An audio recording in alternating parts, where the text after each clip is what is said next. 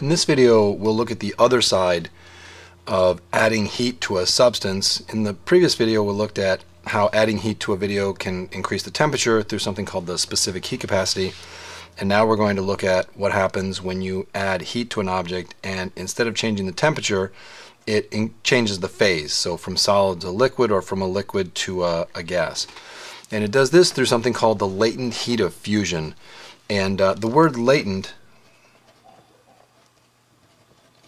is a way of saying hidden, and this energy is considered hidden because essentially without the object changing temperature, it makes it appear as though that energy is missing, or that it's not obvious where the energy is going.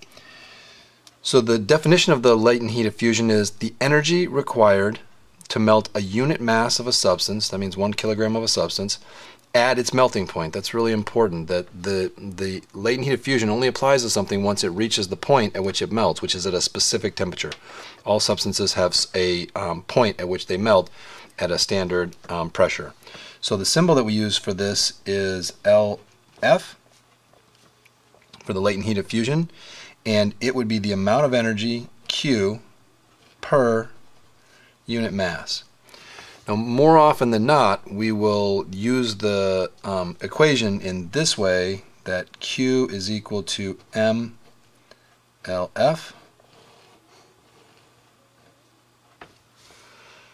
But obviously we could solve for LF or we could solve for M. So the units are a little simpler for the latent heat of fusion than it was for the specific heat capacity, because it's just the number of joules per kilogram in order for the phase change to occur, melting.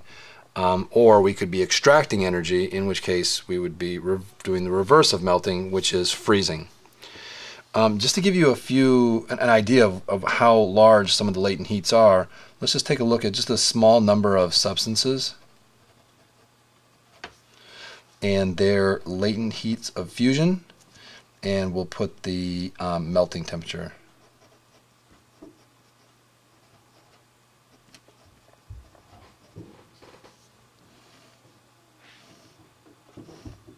So let's start with water.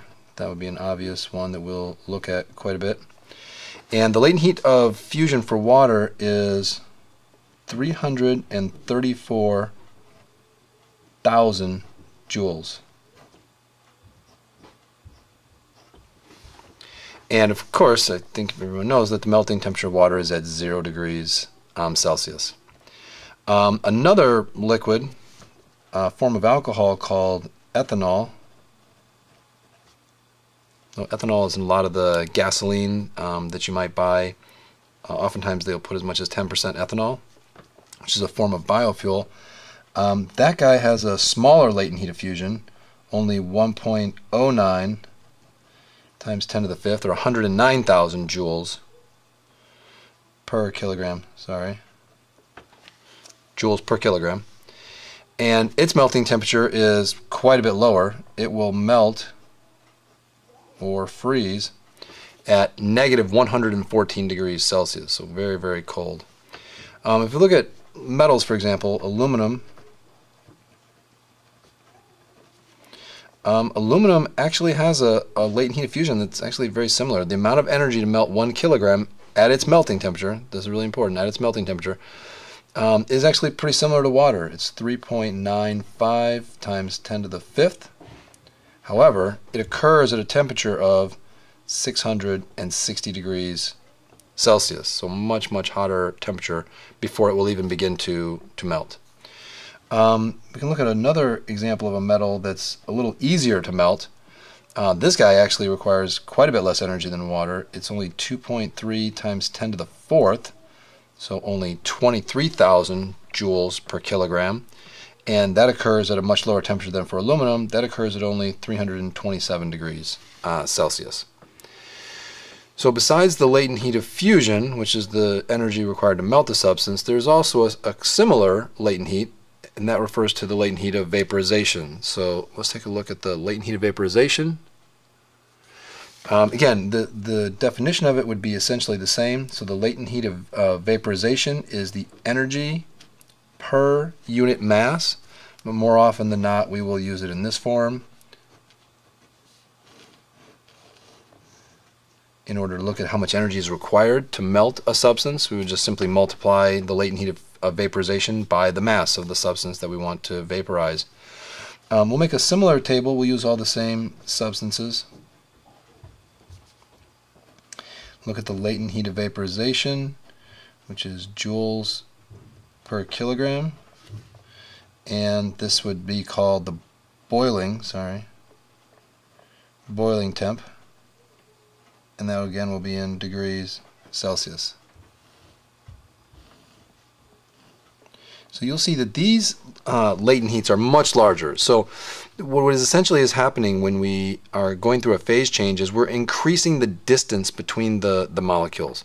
So when you go from a solid to a liquid, it's just a very small increase. It's a tiny increase in the spacing between the molecules. But when you go from a liquid to a gas, we are tremendously changing. We're increasing the distance between the molecules incredibly.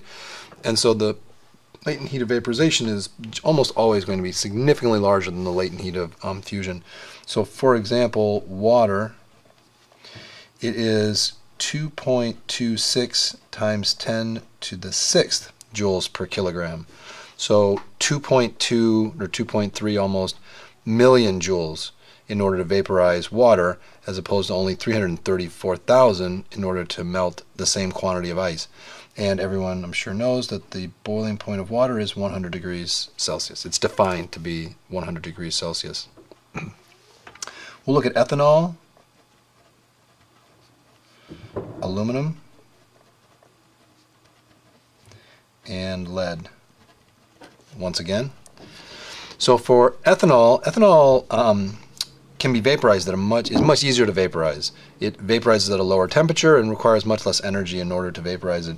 So this guy is only 8.4 times 10 to the 5th, so about 850,000 joules per kilogram, and it occurs at a temperature of only 78.3 degrees, so a little bit lower boiling point.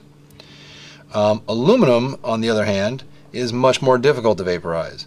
So this guy requires 1.05 times 10 to the 7th, so 10 million joules per kilogram in order to vaporize it, and it will not occur until you reach a temperature of 2,467 degrees Celsius, so extremely hot temperature, very, very hot temperature.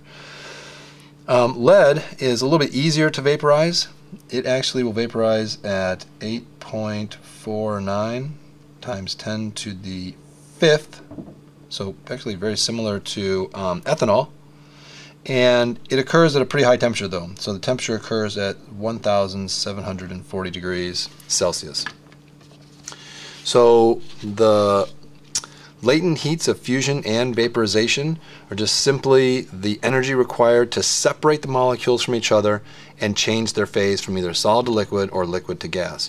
So let's take a look, before we look at a complicated problem, let's just take a look at a little bit simpler problem. So we're going to look at a level 1 problem. So let's bring this back. And in this problem, all we're going to do is we're just going to take some ice at a temperature of -20, and we're going to raise its temperature until it melts. And after it melts, we'll then continue to raise its temperature by continuing to add energy to it until we brought the temperature of the water up to 70 degrees. So normally I would not do this for a problem. I would just simply make the calculations, but just to make it clear what exactly it is that's happening in this calculation, I'm going to specifically state what I'm doing in each step, and then we'll put the calculation over here to the right. So I need to increase the temp to the melting point.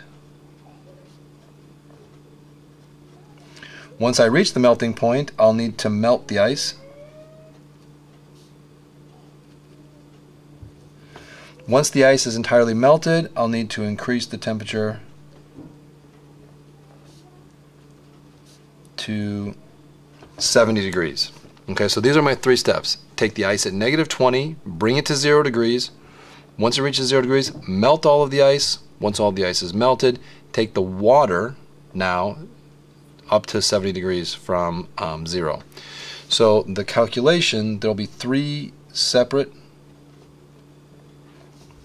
there'll be 3 separate calculations. The first one will be bringing the temperature up to the melting point, so that is going to be 0.150 kilograms of ice. It's very important to remember that the specific heats and the latent heats are all in terms of kilograms, the fundamental unit for mass. This case, the specific heat capacity for ice, if you can remember from the previous video, was 2200 joules per kilogram per degree Kelvin or Celsius, or I should say kelvins, or per degree Celsius. And we need to raise this by 20 degrees. So from negative 20 up to 0. We'll figure out what that is. And then for the ice, what I need to do is to melt the ice. So this is going to be the latent heat of fusion. So that'll be 0.150 times the latent heat of fusion, which was 3.34 times 10 to the 5th. That will give me some value. And the last one is, now that the ice is all melted, now I need to take the water and raise that up to 70 degrees. So that'll be 0.150 times 4186 latent heat of, specific heat capacity for water. And then now we need to go from 0 to 70 degrees. So that'll be 70. And what we end up with is 6,600 for the bringing the ice up to the melting point. Then in order to go from there to the liquid state, there will need to be 50,100 joules. And then lastly, we will take the water and raise its temperature up to 70 degrees. That'll be 43,953. I can add all of these guys up now.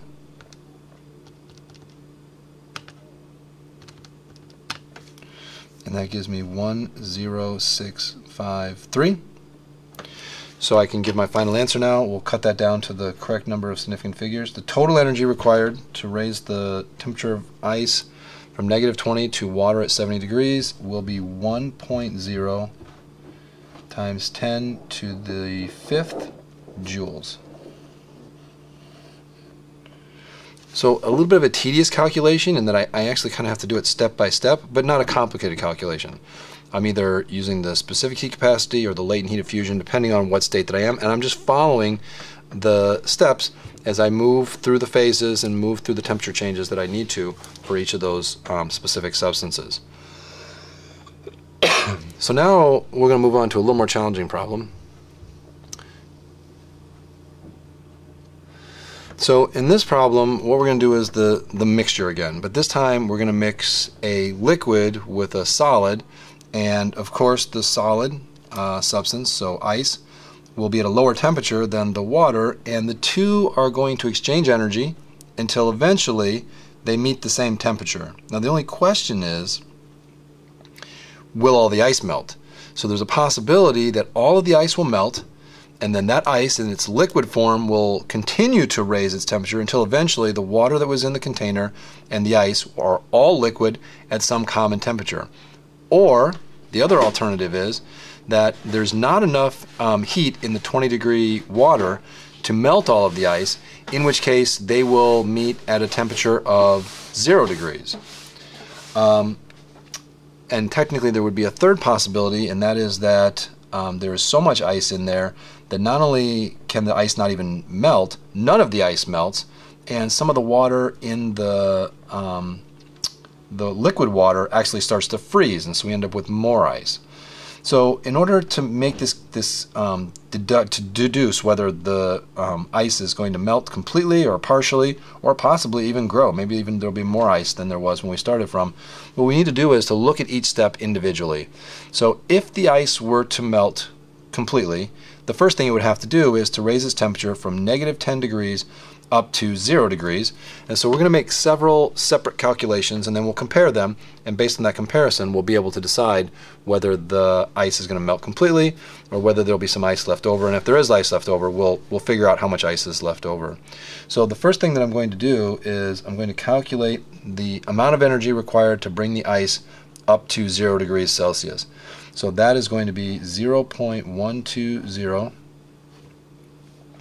times the specific heat capacity for ice, which again was 2200, times the temperature change, which in this case was only 10. So that would require 2,640 joules in order to make that change. Now, if the ice did all melt, let's calculate how much energy that would require. So that would require us to use the latent heat of fusion, 3.34 times 10 to the 5th. And that would require 40,080 joules of energy. Okay, so now what would happen at this point is the ice would be in the form of liquid water, but the water would be at 0 degrees Celsius. So the total amount of energy required to bring the ice up to the temperature, the melting point, and then actually melt it would be 42,720 joules. Okay, now what I'm going to do to figure out whether it all melts or not is to look at the water that was at 20 degrees and figure out if there's that much energy. So if the water going from 20 degrees down to 0 degrees turns out to be smaller than this number, then there's not going to be enough energy, right? Because where is all this energy coming from? Where does the 42,720 joules come from? It comes from the water. So if the water gets to 0 degrees before all the ice is melted, then the ice is not all going to melt. Everybody will be at 0 degrees, they will be at thermal equilibrium, and there will be some unmelted ice still in the container. So the number I'll be comparing to is this guy, 0.250. Remember, a milliliter is a gram, and there's 1,000 grams in a kilogram. In this case, it's the specific heat capacity of water, and I'm going to drop the temperature by 20 degrees. So when we make that calculation, it turns out that the liquid water has 20,930 joules in which it can give to the ice before it will be at 0 degrees Celsius. And at that point, the ice and the water will be at the same temperature, and they'll stop, the exchange will be equal, and so the ice will stop melting. So in answer to the question, no, the ice will not all melt. There's not enough heat in the liquid water to melt all of the ice.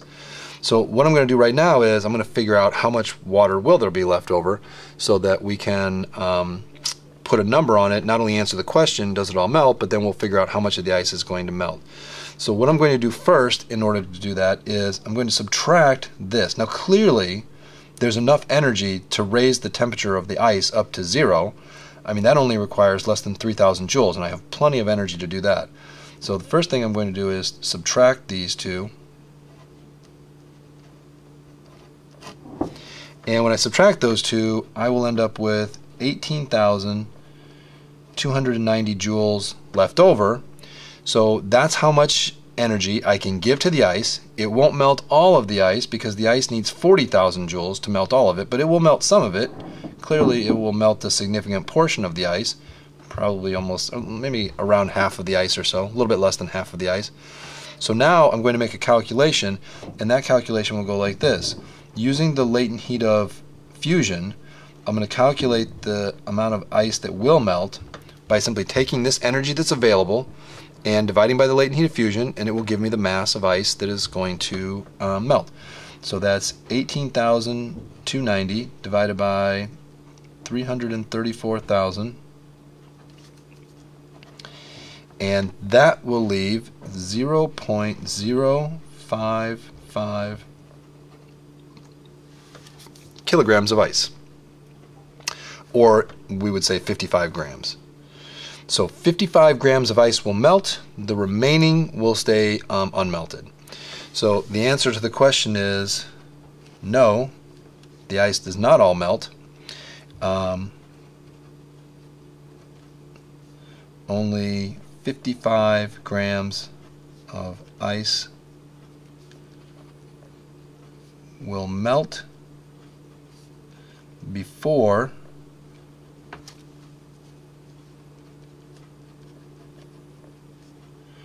the entire mixture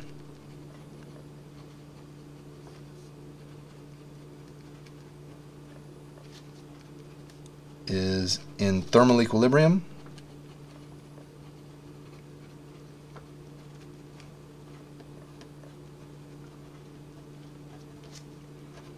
at 0 degrees Celsius.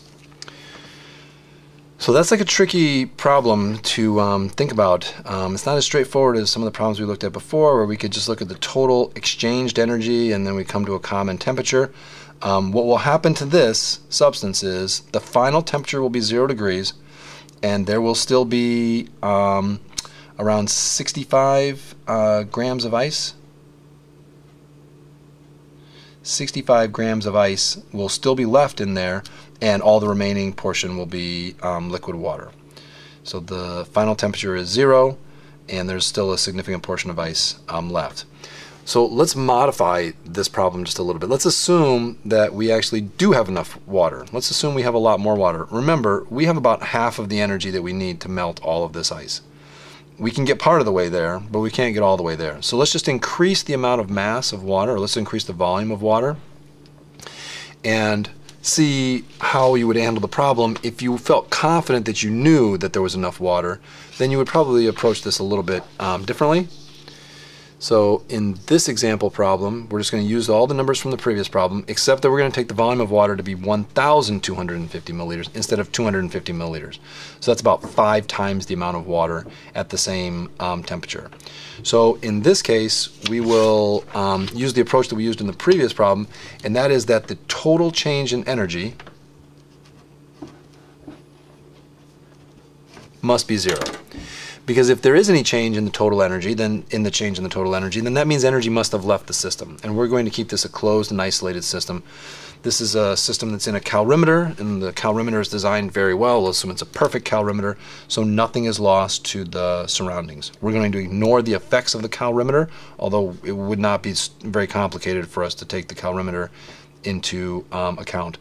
So in this case, we would see that there are four different delta Qs. So just to remind you, we need to take the ice up to 0 degrees. We need to melt the ice, then the ice will be in water, then the water will continue to increase in temperature until it finally meets some common temperature with the 1,250 milliliters, which has been decreasing in temperature. So if I look at the ice, so in the case of the ice, that is going to be the mass of the ice times the specific heat capacity of ice times its change in temperature. Okay, now that's a known quantity. I know how much the temperature of the ice is going to change. It's going to change by 10 degrees. I'm not solving for any missing temperature in here. I know that the ice is all going to melt, so that'll be M1 times LF. Okay, what I don't know is that once the ice turns into water, so I'm saying M1, it's no longer ice anymore. M1 was ice, but now it's not ice anymore. Now it's liquid water. So it would be the specific heat capacity of water times its change in temperature. Now that I don't know. So I don't know the final temperature of this mixture. So there is a quantity in here that I don't know. This is the first time that I've run into a quantity that I don't actually have the value for. And I know that the liquid water that was in there, we'll call that M2, it also has the specific heat capacity of water and has its own temperature change. And I know that if I added all of those things up, they would all add up to 0. So the ice goes up to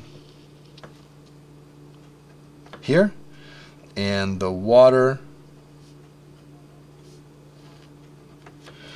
so the ice is these three, and the water is this one, and the two are going to eventually meet at some common temperature that is somewhere between 0 degrees Celsius and 20 degrees Celsius. So now, plugging in the numbers, so remember the ice was 0.120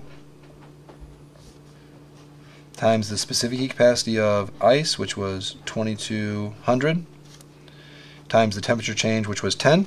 So remember, that was at negative 10 degrees. We're going to raise it up to 0 degrees. Then we're going to melt it. And the the latent heat of fusion is 3.34 times 10 to the 5th. Okay, so that's melted all the ice. Now that ice is in the form of liquid water.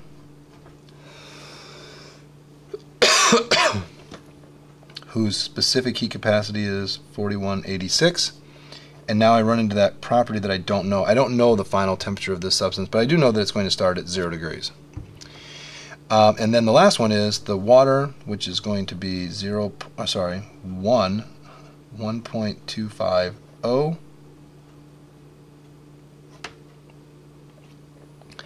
times the specific heat capacity of water, 4186, times the quantity, final temperature, minus 20. And that's all going to be equal to 0.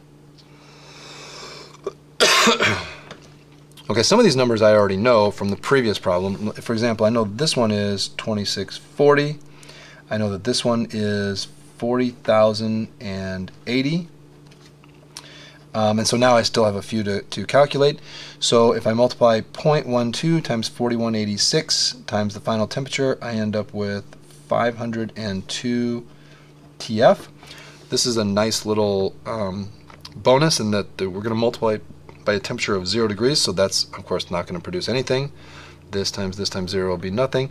So we can move on to the next one, which will be 1.25 kilograms times 4186 times TF, which will give me 5,233 TF.